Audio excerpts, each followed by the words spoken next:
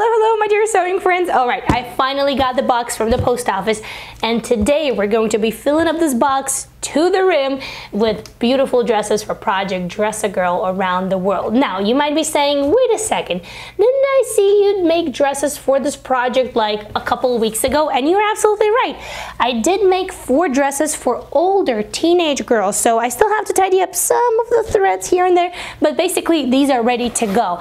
And I also got this beautiful cotton. Oh, there's a lot of it, like 5 yards, so take a look. Beautiful cotton fabric, and I'm going to squeeze out as many little toddler dresses out of this yardage as I can. Yes, I do have a free sewing pattern for a little toddler dress if you would like to participate. So without any further ado, let's get started. First, you will need to print out the pattern, and the free pattern for this year's dress and last year's dress will be linked in the info box below underneath this video. So definitely take a look there and enjoy these patterns for yourself, or if you would like to make these for this charity. All right, so let's go ahead and take a look at this. And by the way, this is the prototype of the dress that we're going to be making today. You've seen this from one of my upcycle videos. I made this from a shirt, and this one is for my little baby girl, and she absolutely loves it. The pockets are great, the fit is good, you can move around with it, play, jump, run, all the things that toddlers do, so I thought this is going to be perfect. As always, we have a little test square over here that measures 1 inch by 1 inch, and we also have the margins over here as well. Very easy to put this together. So first of all, we're going to put the top and the bottom together. You see little triangles over here that need to match. The pattern is also front and back 2-in-1, so this makes it really easy as well. And then we have this piece right over here that has 2 pattern pieces. This is going to be the bottom, and this is going to be the side of it. So let's go ahead and cut these out. So the wide one, the larger one, is going to be the bottom, and it's going to align with the rest of the pattern piece like this. There we go. And this is going to be the continuation of the side and the pocket, and that is going to align right over here like so. So let's go ahead and put this one first. And then the bottom.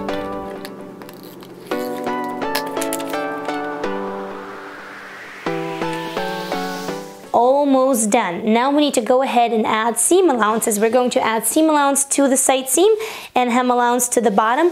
We don't need to add any seam allowances to the front or back neckline or the armhole because this is going to be all finished by the bias tape. So over here, I'm going to add 3/8 of an inch seam allowance. You can add whatever seam allowance you would like. So let's go ahead and get that done.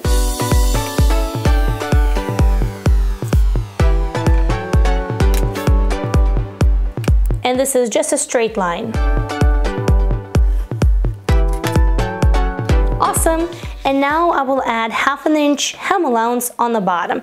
1/2 inch because I'm going to be folding it twice, 1/4 inch each time.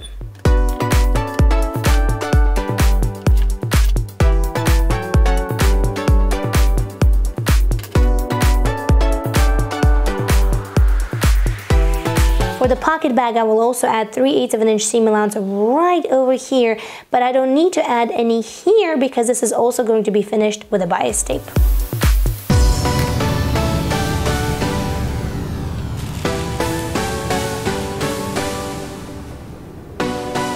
Gray line is going to be the same for the pocket as the center front or center back of the garment. So I'm gonna take a ruler and do a parallel line right over here.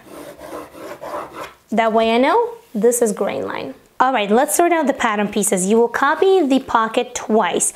Once where the side seam is solid, like you see right over here, and one where you do have the cutout to match the front pattern piece, like you see right over here.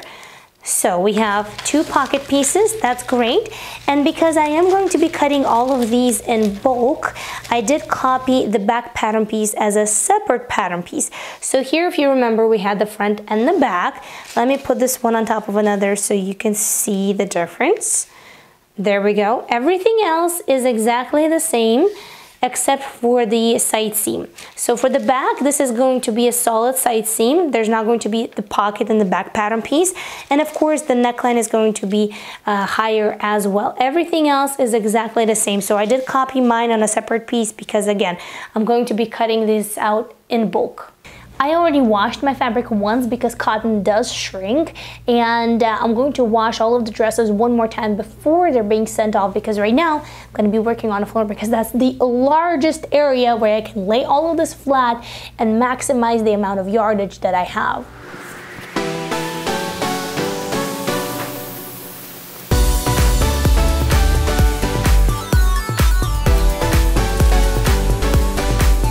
I should have not gotten a directional print. So if you want to make the most out of your fabric, in any case, don't get a repeat pattern, and also don't get a directional print, because that always makes things more difficult. Like in this case, all of the flamingos and all of the flowers are facing one way, but it's okay, I can still figure this out. So my initial thought was to do this very schematically, kind of like fold both ends to the middle, cut the front, cut the back. There isn't enough width to cut both the front and the back, and I would nest them upside down, but again, this is a directional print, so I can't really do that. So right now, I'm actually thinking I'm going to cut them one by one, and I'll see if I can use the negative space in order to cut the front pattern pieces.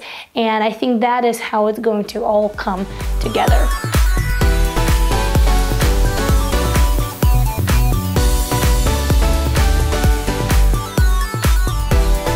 Now, this is what I mean by negative space. I just cut out 2 of the back pattern pieces, and you can see the cutouts right over here. I'm going to remove this piece, and now I'm going to open this up, and I'm going to use this wider part as a negative space for the front pattern piece. So basically, here was one back pattern piece, here's another back pattern piece, and I'm nesting the front pattern piece kind of like in this wider part in between.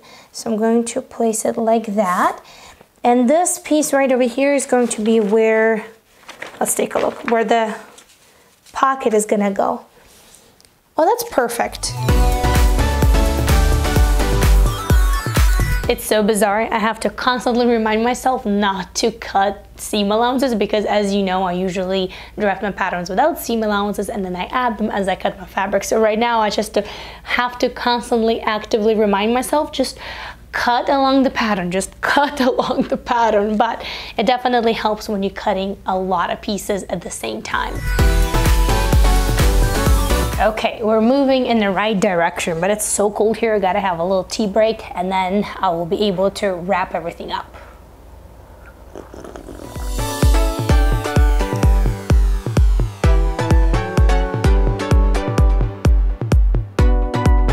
Okay, so I managed to cut out 6 dresses out of the whole yardage, which is great, and almost all of the pockets. So the pockets aren't small, so that definitely took quite a good amount of fabric.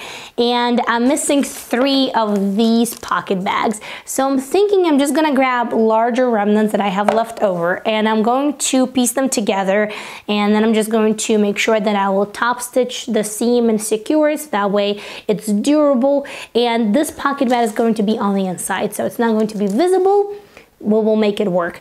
And I was also hoping to get some amount of bias tape cut from this yardage, but I literally had not much left. So there might be enough bias tape for like the neckline, the front and the back, but the rest of it I'll need to figure out.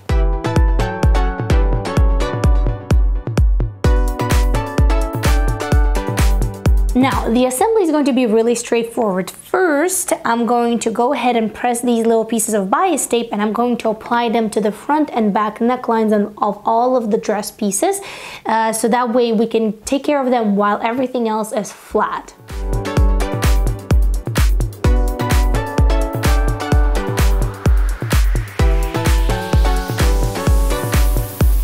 Bias tapes are cut, so now I'm gonna go ahead and grab the back pattern pieces and the front pattern pieces, and I'm going to attach these bias tapes starting with the wrong side of the garment. I'm gonna go ahead, take one, place it on the edge, open it up, and we're going to stitch right into that crease of the bias tape all the way up to here.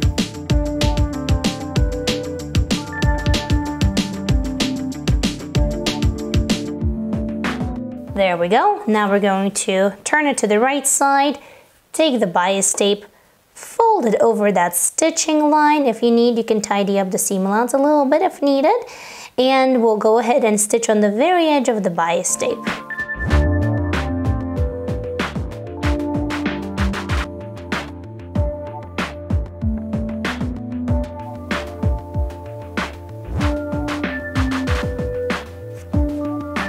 This is the wrong side, this is the right side.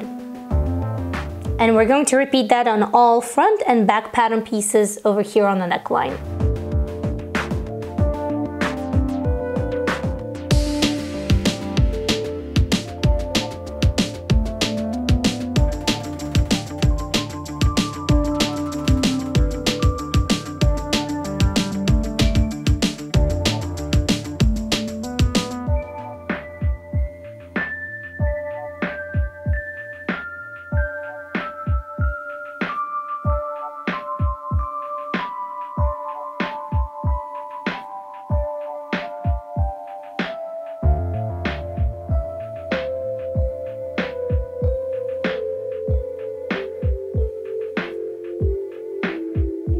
So for this next step, here's my front pattern piece, here's the neckline that we finished with the bias tape, and here are the cutouts for the pockets. I have two pocket pieces, the one that also has the same cutout and the one that is solid on the side seam. So we want to take the one that has the cutout and we want to place them wrong sides together like so. We want to go ahead and stitch along this cutout, and then we want to finish it with a bias tape the same way as we did for the neckline. And I actually have a full video tutorial on how to draft these pockets and how to assemble these pockets as well. So if you need further reference, I will leave it in the info box right underneath this video. Now here I'm actually going to cheat a little bit. I'm going to go ahead and take the pockets. I will align it, but I will also go ahead and grab the bias tape at the same time. Here it is, and I will actually sew it all in one sandwich. So I will attach the pocket and the bias tape all at once.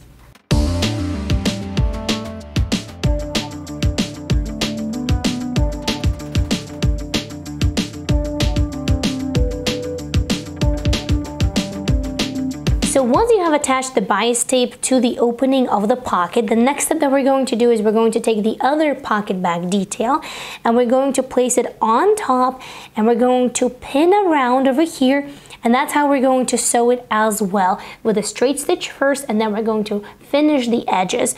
And here just gonna make sure that you're actually sewing the pocket bag and nothing else in that sandwich.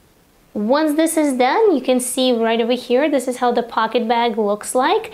And this is the other side. It has a seam over here just because this one has been pieced from two different pieces. As you remember, I didn't have enough fabric. And once that is done, you can go ahead and just place the front pattern piece and the back pattern piece, right sides together, and sew them at the side seam on one side and on the other side as well. And for that, just a straight stitch and then finish up the seam with the choice of your finishing technique. And for me, that's going to be doing that with a serger.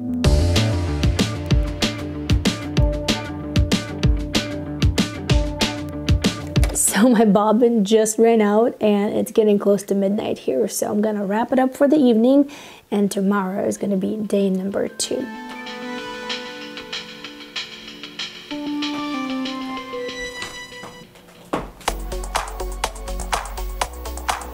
Alright, so for day number 2, I have to finish up more side seams, more hems, more actual ties of the neckline, and it's already past 5 p.m. so I really want to ship this off tomorrow.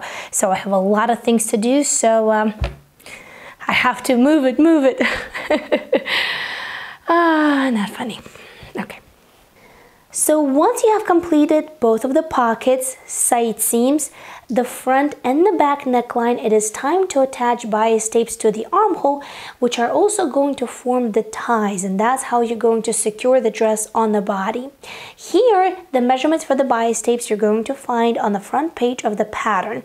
So basically you need to make them long enough in order to be able to tie them. And we're going to start by attaching this bias tape to the wrong side of the garment, just like we did before with the front and back neckline. So you're gonna take your dress, you're going to lay it down like this. You're gonna take your piece of bias tape and you're going to attach it to the wrong side of the garment first. So here you can see I have already done that. There we go. It's really easy and straightforward. If you happen to have a spot like this where this little part right over here is peeking out, it's all right. Just go ahead and angle your bias tape because you will be tidying up this spot anyway. I do prefer for this to be a little bit wider than needed, so that way it doesn't fray as much, and if it does, you still have a little bit of extra fabric to work with and you're not losing any, so that's totally fine. So let's go ahead and tidy up all of the bias tape seam allowance from all of these little things that are sticking out, and then we're going to fold it over and finish the ties and the bias tape on the right side of the fabric all in one go. You're going to start by folding one of the ends of the bias tape. You can see the creases. First you fold it like this, and then just like on the regular bias tape, you bring in the ends and then you fold it in one more time. You will continue folding it together like a bias tape and pinning it until you reach the point when you have met the neckline of your garment. And here it will seamlessly transition into a regular bias tape around the neckline, just like we did with the front and the back over here. And you're going to continue stitching on the edge of the bias tape, and once you reach the other side, you're going to go ahead and do exactly the same thing as here and finish it up as a tie as well. So you're going to do it all in one go.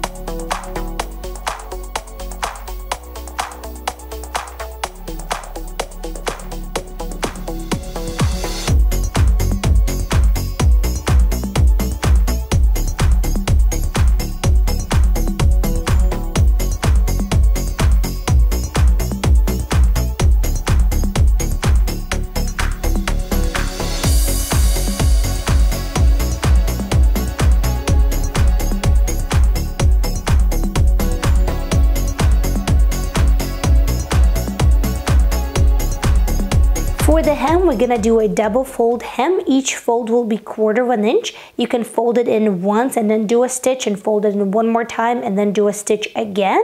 But I'm just gonna go ahead and actually fold it twice right away, so that way I can save a little bit of time on this.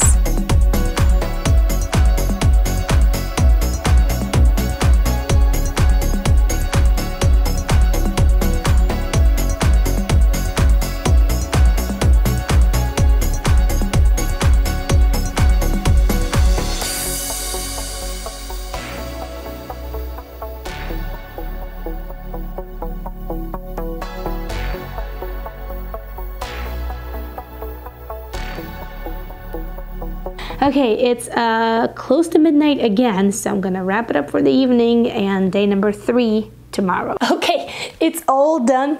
Finally, day number 3, gotta pack the package. This box actually turned out to be a little bit bigger than I thought, so I would need to get a smaller box. But let's go ahead and take a look at all of the dresses that I'm going to be sending off to Mari. And Mari is the mastermind behind activating the sewing community for this wonderful good cause. So if you want to help, if you want to get involved, if you want to know more details, I will leave the link to her original video where she talks about how to participate, what to make, what are the materials, what are the instructions that you need to adhere to, and things like that. If you want to send it to your local ambassador instead of sending to Mari, if you want to purchase the labels that need to go on top of the dresses, Dress a Girl label, all of that will be in her original video. So I will leave the link for that for you guys in the info box below. And Mari, you're awesome. This is super great, especially when all of us come together for, as I said, this wonderful good cause. So let's take a look. This is for girls who are in their teenage years, so maybe like 17, 18.